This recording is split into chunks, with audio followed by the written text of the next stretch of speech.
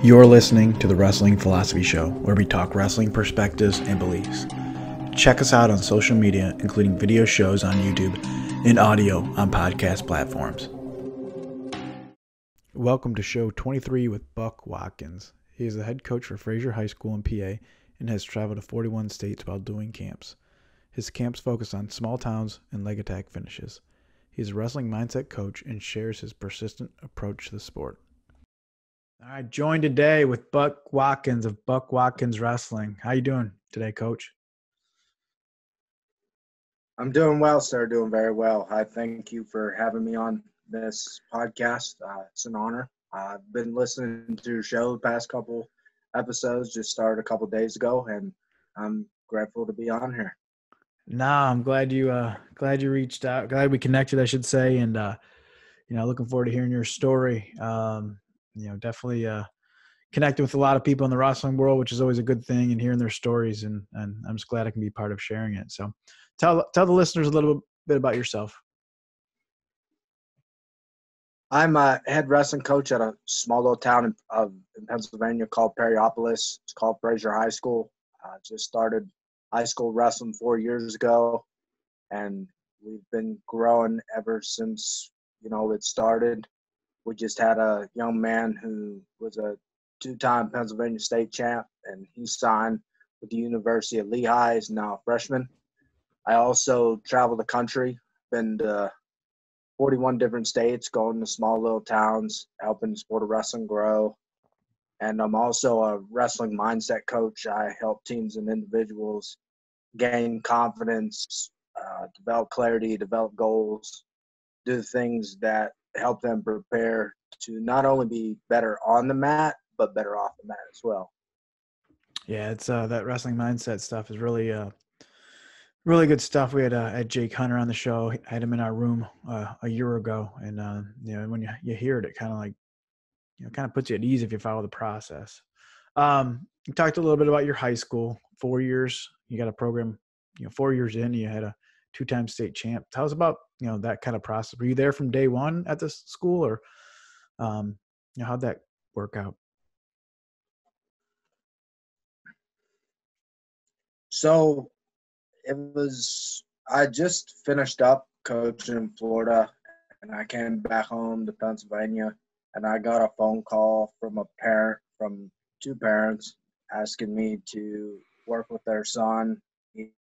They had a small program at the time. I believe they were on the team at the time, and I was a volunteer coach at the time, and I started working with a young man. He was a freshman, and he was only picked to be a regional qualifier, and he ended up finishing third in the state that year as a freshman. He's won some tournaments, won some matches people didn't predict him to win, and from there it flowed.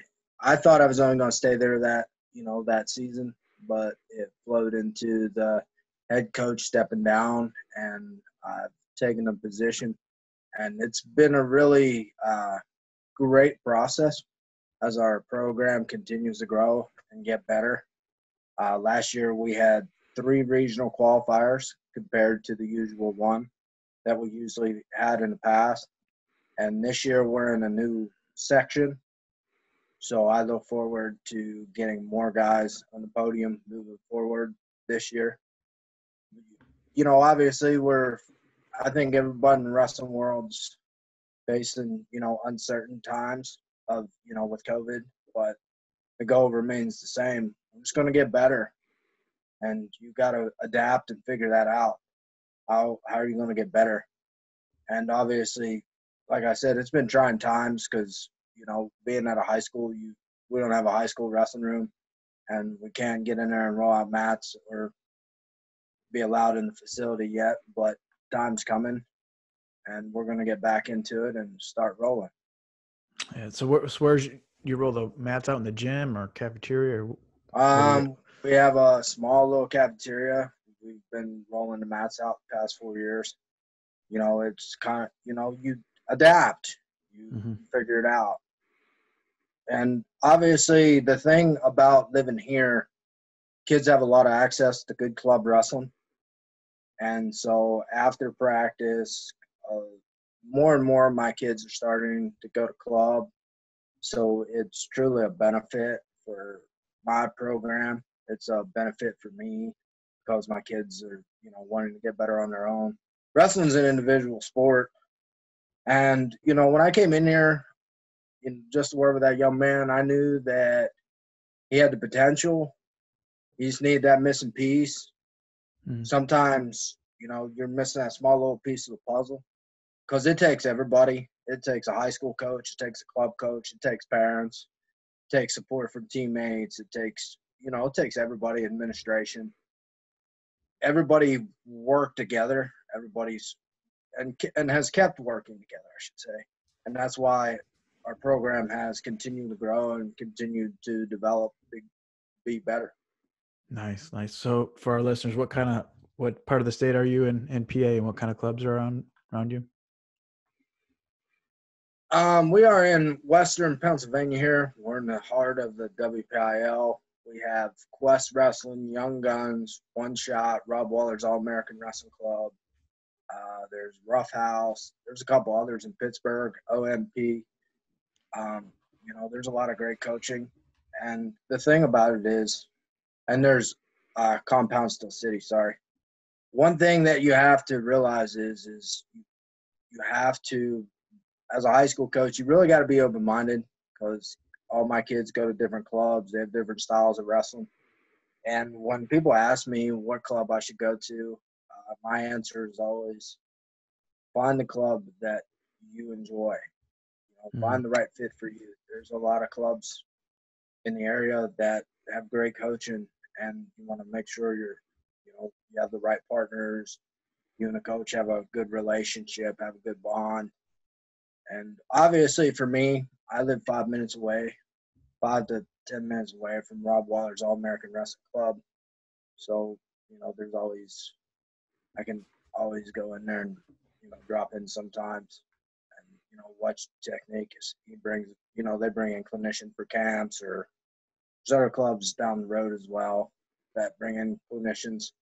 So you always, as a high school coach, I think it's important to always evolve because club wrestling has brought wrestling to a whole nother level. And I think that's important because when you're coaching high school kids at Wrestle Club, they got to be able to trust you in the corner. Right. And if they don't trust you in the corner or feel that you know enough, they're going to start questioning you, and then they'll start questioning, themselves a little bit. But if they trust you and they believe in what you do, everything just focuses together. And I always do my best to have good correlation with the clubs in the area because obviously all my kids go to different clubs and it's important, hey, what do you think he needs to work on? Well, I thought this, or, hey, I thought this, I thought this would work better. Those types of talks, because obviously wrestling's a team sport, but when you get into the postseason, it becomes individual, and you have to make sure you fulfill each individual's needs. And it's not easy by any means. Right. Because, again, everybody has a different style. Everybody has a different personality. Those types of things come into play. And that's why I feel that leadership is very important. It's something that I personally study a lot, is leadership qualities and skills. And I always read how to handle different situations. Okay, cool. Can you talk a little bit about your camp system, and you travel in the states? What states you like to hit, what ones you would like to hit, and I guess how you got started with that. So it was 2015. It was like April. I was a teacher at a small rural school in North Carolina, and obviously you only get paid 10 months out of the year, and I was like, man, I got my summers off. I got to do something. So I started on Instagram. It was like, I don't know, 10, 11 o'clock at night. Started shooting messages out to different clubs I was following, and 2 clubs reached back out to me, one in Louisiana and one in Colorado Springs area, Fountain, Colorado, and I went to 2, and then I was like, well, I'll start trying to promote on Facebook, Instagram, Mm-hmm. see what happens. Then I started getting more and more camps. Started doing bigger camps too. Last 2 years I've been doing Iron Sharpens Iron, where they have like Okay. between 500 to 1,000 kids each year. I was guest clinician counselor there, but I mostly focus on small town wrestling because I coach at a small town, and I coach at a small town in North Carolina. And so that's really been my focus, to help bring good wrestling to these small towns to people who I don't want to say they have the financial ability, but, I just helping them out. And I've traveled to 41. I just finished up going to Montana to a really good club called Legends of Gold in Montana. It's an Okay. affiliate of Legends of Gold in South Dakota. But that's really been my main focus. So when I first did these camps, I kind of just did it on the fly. And then I was like, you know what? I got to develop something that's different. I got to have my own niche. Like I got to have my own thing. So like I said, my focus is small town, mostly rural places. My main philosophy in wrestling, I think a couple things is, one, I'm a big believer in finishing. I think the hardest thing in wrestling is the finish. I watch people get to legs, and then all of a sudden they face an opponent who's done something they've never seen before, or something like that, and it kind of refers to life. You run into an obstacle, and you're like, I can't finish this. I got to stop. And I teach how to finish, how to push through, how to get through that wall, how to get through that barrier. Now, obviously, sometimes there's a lot of times there's techniques that you can use, but sometimes you just got to bite down and just get after it. Just Mm-hmm. bite down and just throw down. Let it go, let it fly. And that's something that I really, my philosophy is not to be motivated, it's to become driven. That's my whole philosophy is help people become driven, because motivation's fleeting. It comes and goes. You see it every Mm-hmm. January 1st. People hit the gym 3 or 4 weeks. All of a sudden they're like, I'm done. They get out Right. of the gym, drive to a McDonald's. They see past McDonald's in a day, and all of a sudden they just break. But when you become driven, you become, some people will call it an obsession. And Mm-hmm. so I really got focused the past 5 years on developing finishes from, double leg, high crotch, single leg. And it's really helped a lot of kids. And I also developed my own style on top. I'm a big believer in riding wrist. There's only 2 ways to keep people down. You either ride wrist or you ride legs. And I'm a big believer in riding wrist. So I've kind of got into that. And that's what kind of authentic. It's kind Mm-hmm. of, people ask me, hey, what's the name of your wrestling? It's about Watkins wrestling. Like, it's Mm-hmm. authentic. It's my name. It's something that, I put my name on it. Right. If you don't do a good job, people are going to know who you are. Right. That's a good point. So, it's not like I took something from someone else.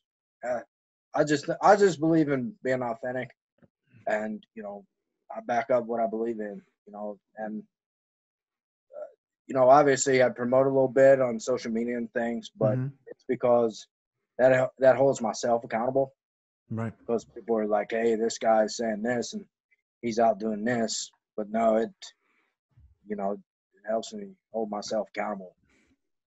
No, I talked off air. Just had Cliff Retwell on a few days ago or so, and he mentioned you'd be a good one to have on with your mission and journey of across the states. So do you have you mentioned you kind of focus on small towns. Do you kind of have a favorite small town that you've been to that kind of like wow, this place is pretty cool? No, I've had some. quite the experiences. Yeah. You know, one thing about doing this is I always wanted to do it my way. I Mm-hmm. was going to do it my way, Mm-hmm. and uh, people are like, "Hey, you can't do that." No, I'm going to do it my way. I what you say or what you think don't faze me, Mm-hmm. and I think that kind of rubs off on my wrestlers a little bit. It's like, well, it don't matter. You say I can't do it, well, I'm gonna do it. Mm-hmm. You know, I've slept in my truck instead of hotels to save people money. I've I've driven 12 hours through the night to make it somewhere. Mm-hmm. I've driven down dirt roads in the backwoods of West Virginia, That's and the there was wrestler's small little mentality, right? yeah, and it is what it is. Anytime, any place, anywhere, Mm-hmm. anyone, let's do this. Mm-hmm. And but each of them has brought something different to the table. Uh, One of the coolest things about being in small towns, you get to know people on a more Mm-hmm. personal level. Uh, One of the coolest things I ever experienced was last year in Idaho. Went bear hunting with dogs, and I promise you, this guy I went with, he's like the dog whisperer. I mean, these dogs run for miles. And the other cool thing about it is his boy not only wrestles, but his boy rides bulls. So this, What? so these are kind of people that I like run into. And last weekend in Montana, I got to ride horseback up a mountain that was like this wide. And I'm scared of heights, but you're just gonna get up on a horse and let us do his thing. And you're looking down the side of a mountain like, well, if I fall over too far, I'm going. Yeah. But those are the type. I don't know. There's something about being out west. They're still Mm-hmm. in old school way of living, and you see a lot of tough kids, but there's not the technique that. So to me, I'm just trying to bring that out there to them. Trying, Nice. Nice. obviously, there's a lot of different styles. You see a different style between Ohio and Pennsylvania, but there's definitely a Right. different style of wrestling between here and out in the West and out in the Midwest. Okay. Uh, so been hunting on your trips. Yeah. Well, you have any other stories of hunting or anything you shot? Uh, I've gone fishing as well. Okay. I always go in South Dakota. I always go with this guy. He I don't know if he wrestled or not, but his boy doesn't wrestle or anything. But he actually is a fishing and hunting guide, South Dakota, and Okay. he's kind of like me. He went all in on doing what he's doing, Mm-hmm. and he's been very successful at it. So every time I'm in town, he always takes me out. Nice. So it's been interesting to say the least. And I went fly fishing as well in Montana for the first time. That was a little bit different for me. That was the first time experience, but it's all about learning. You learn Mm-hmm. different things, and I think I take some of what these people say, and I'm like, I could use this when I'm coaching Mm-hmm. because the same. Everybody wants to win. They won't be Mm-hmm. the best at what they're doing, and I think that's important. I think that's an important part. You got to be a competitor. You got to have that. That's why I always say, forget being motivated, be driven, because you Mm-hmm. have a Right. drive. You have a Mm-hmm. deep drive that nobody else has. Right. Yeah. Talk about driving, hunting and motivation. You watch the Metcalf series. He talked about how he got into hunting, and just some of his stories are pretty cool. I'm not sure if you got to see it or not, but it was pretty interesting. Um, you've hit what, 41 of the 50 states. What states do you have left on the list? Have to go to Vermont.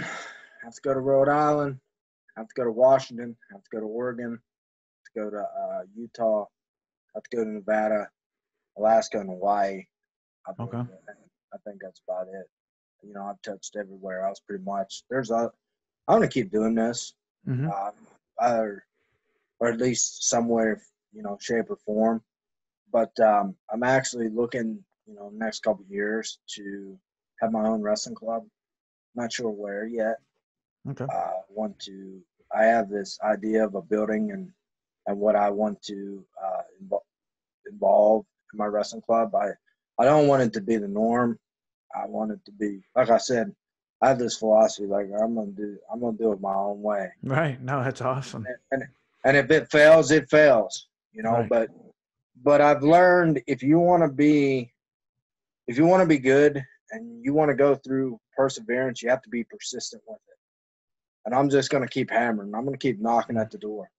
And that's the thing that I've learned the most value, you know, to be a valuable asset and being successful is being persistent, keep Mm-hmm. hammering, keep knocking at the door.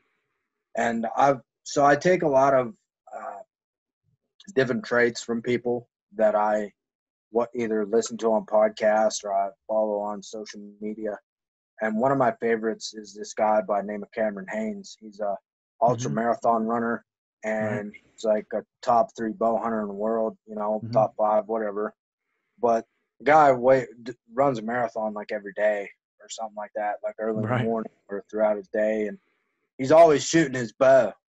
Like Right. it doesn't, like he doesn't have to do this to hunt, but he wants to become the best at what he does. And Mm-hmm. he goes in these long treks and he always wants to be in shape.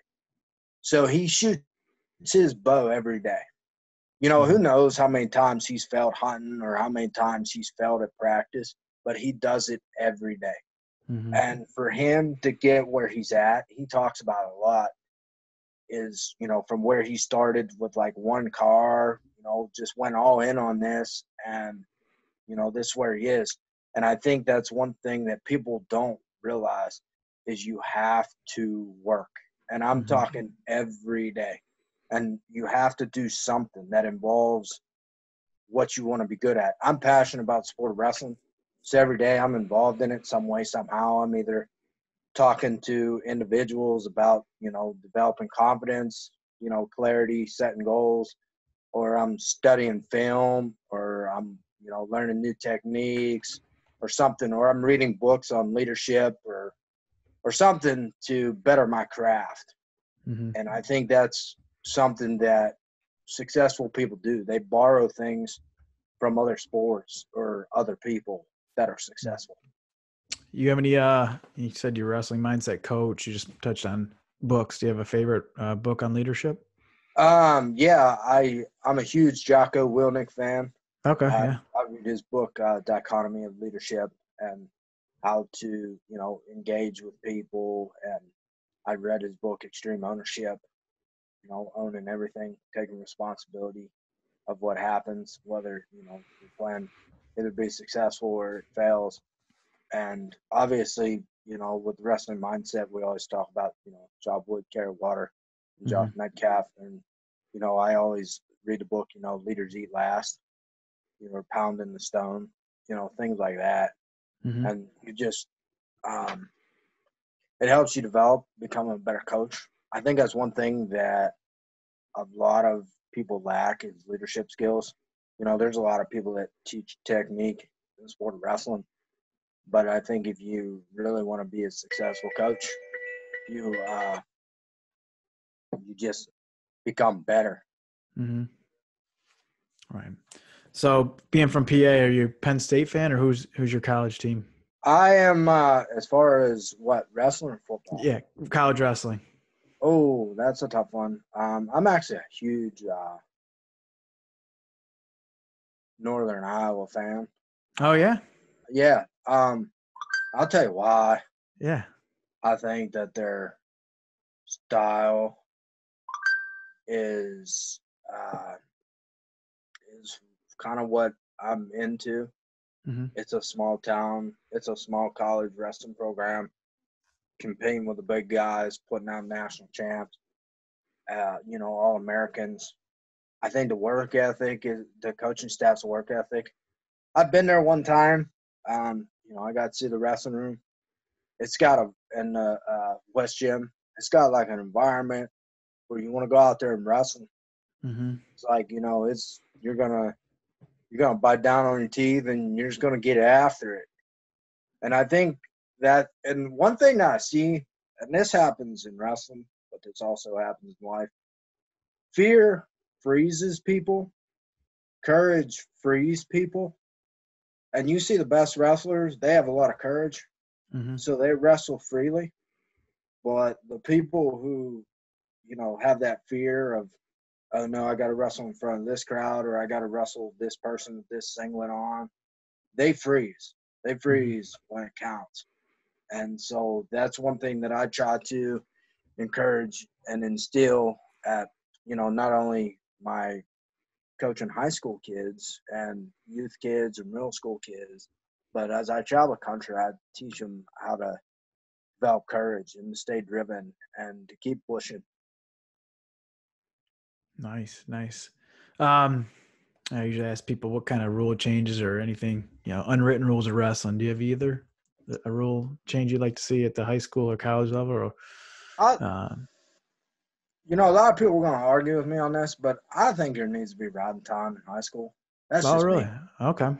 Yeah, I think that there needs to be a riding time. I think that eliminates, a lot of overtimes. I think if you can't get off the bottom, I think you should get a point every minute. Then you can't get off the bottom. I think, Mm-hmm. you know what I mean? I mean, you Right. watch a guy ride a guy for 4 minutes, he only gets 1 point. No, obviously he gets points for turning. But if a guy just lays there and, he just wants to stay there and not get turned, maybe he's moving a little bit, Mm-hmm. not to stall, and you ride him for 3 minutes or whatever, you should get a point for each minute. That's just me. And, a Mm-hmm. lot of people argue me on that, fight me on that. Again, that's just my opinion. I'm Right. not here to say I'm right or wrong. I think that's another thing that, hurts the sport of wrestling sometimes. We find people have egos. I Right. think that's the biggest downfall of any sport and coaching is egos. And that's the thing, I don't have an ego. I'm pretty quiet guy, kind of stay low profile, A lot of people, so it's kind of funny. You never know who's like paying attention, to what you're doing. Mm-hmm. I don't expect a big crowd to be paying attention to what I'm doing or whatever. But once in a while, I'll get a college coach to send me a message or something to say, man, you're really doing a good job. I enjoy following you, your adventures and things.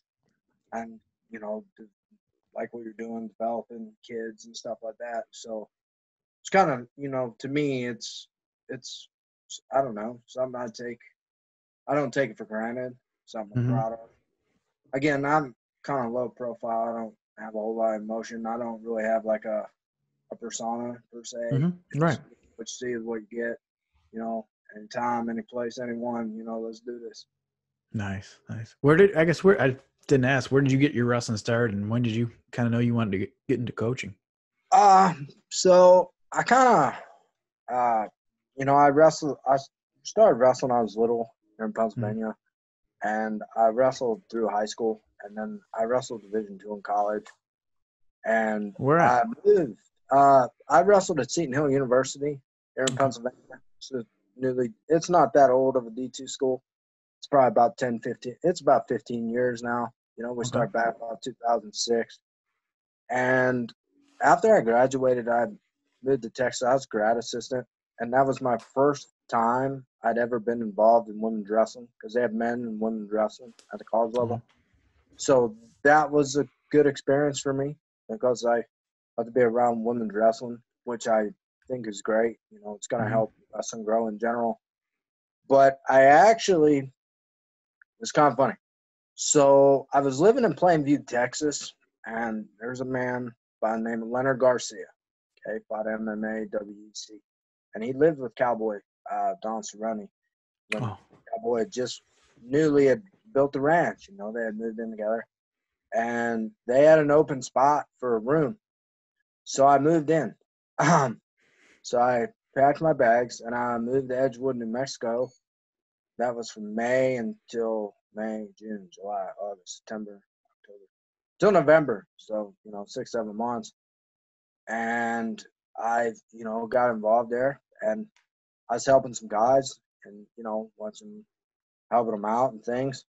And I'd taken a fight, which I won. It was just an amateur fight. I'd won.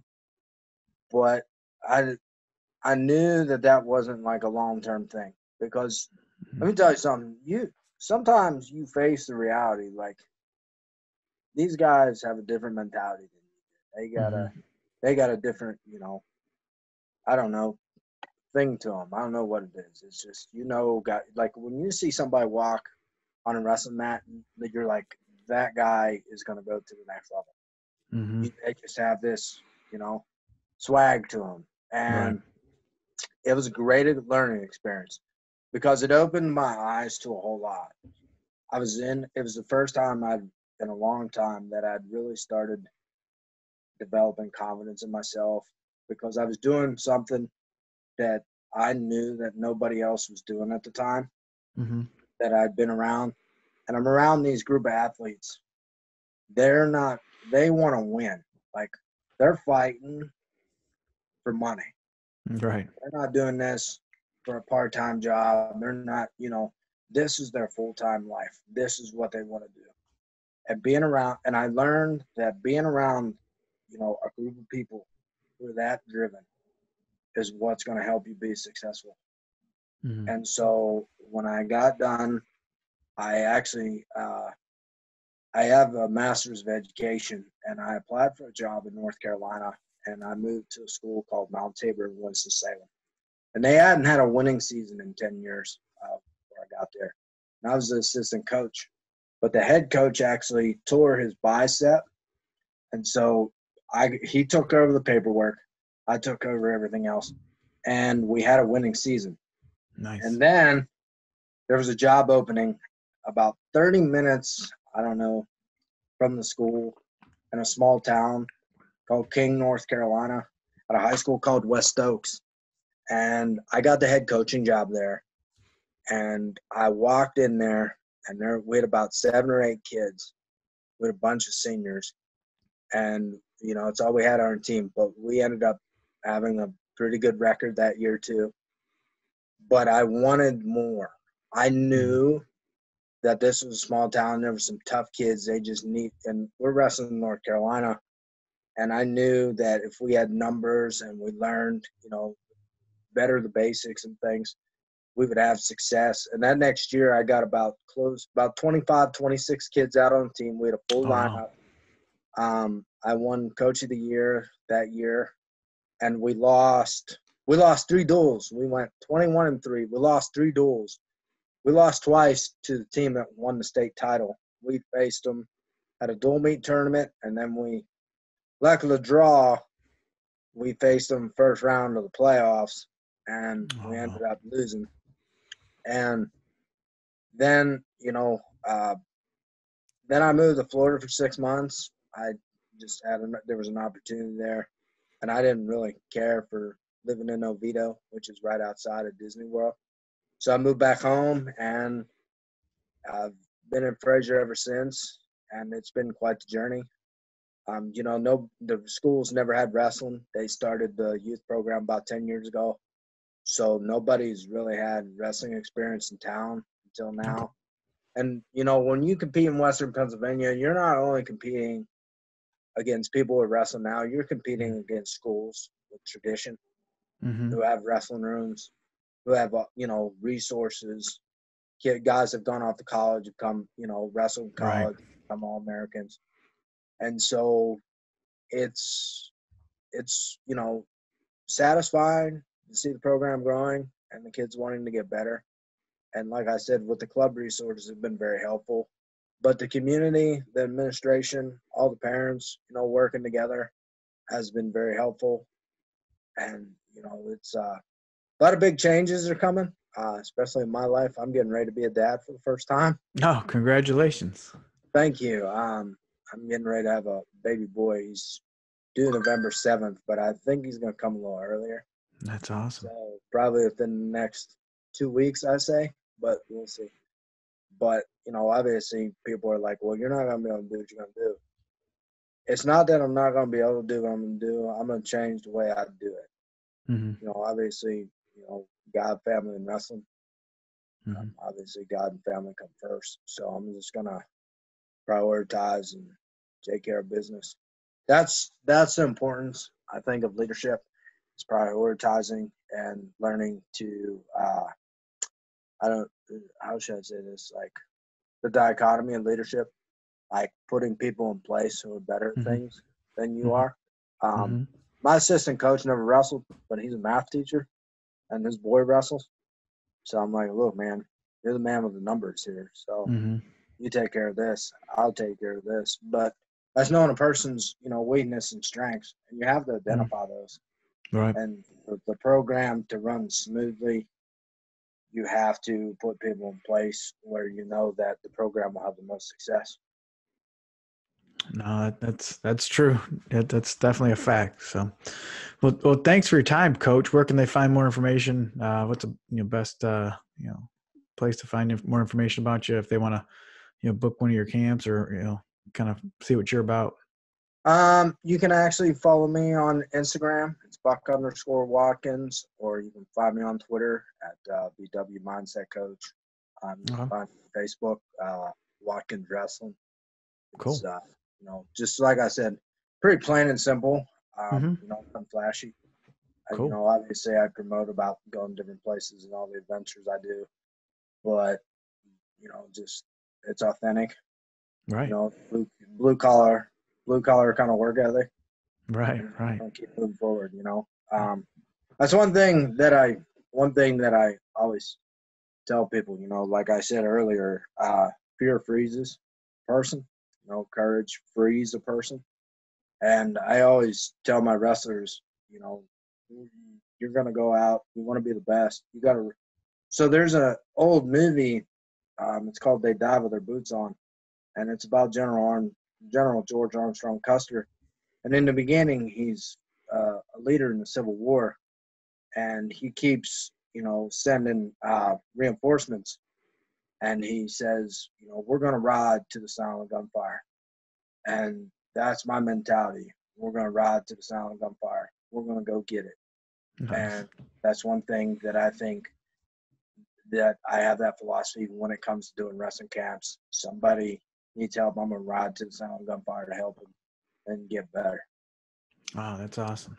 Well, thanks for joining us. Thanks for taking time. Looking forward to seeing your journey and completing all 50 states. And congratulations on being a dad here soon. That's awesome. Well, I Thanks greatly for appreciate it, sir, and I yeah, thank you for having me on. yeah. Thanks.